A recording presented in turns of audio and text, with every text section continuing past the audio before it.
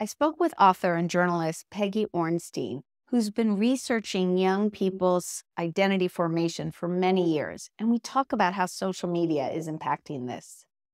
I think it's always a mixed bag. You don't want to be too alarmist when you talk about online stuff, and you also don't want to be too casual about it. And I think there is a way that the online world has become sort of a virtual mall for kids, and that they're running around in that and interacting in a way that we did in person that isn't really available to them in the same way.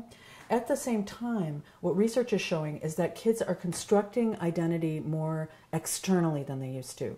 So that they're constructing their identity based on sort of a series of likes, a series of products, a series of that sort of development, rather than on kind of internal ideas, which is how we want them to be constructing identity. Thank you for watching this video. We publish new videos every week, so if you enjoy this sort of content, please like and subscribe to the channel.